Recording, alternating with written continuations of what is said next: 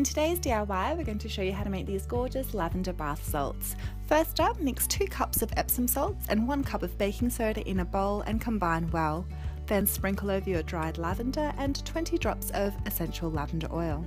Now you can put it in whatever stylish vessel you like. We've used a white ceramic tumbler as well as a clear jar.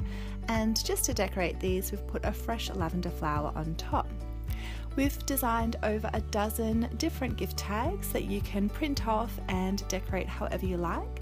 Some of them are plain, so if it's not for Mother's Day that you're making these bath salts, you can just use the plain ones. Otherwise, we've got plenty of designs wishing your mum a happy Mother's Day. You can add a bit of a decorative element by putting some jewels or perhaps some metallic foil stickers on top. There's really an endless amount of designs that you can do. These are a gorgeous gift idea and we hope you've enjoyed this DIY. If you have, be sure to give it a thumbs up and subscribe to our channel so you'll be notified when we upload other DIYs or styling tips.